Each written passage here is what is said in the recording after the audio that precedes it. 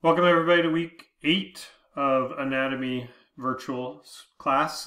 We are wrapping up our muscular system unit this week, believe it or not, and which is good news and bad news. The good news is that we're going to be moving on to something else next week, and the bad news is that we got a couple quizzes to take this week, which includes the arm quiz today.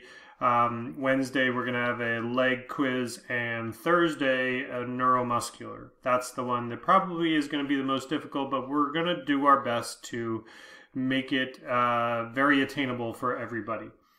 So hang in there. We still got AP tests going on this week, so for everybody taking AP tests, good luck and hope everything is well.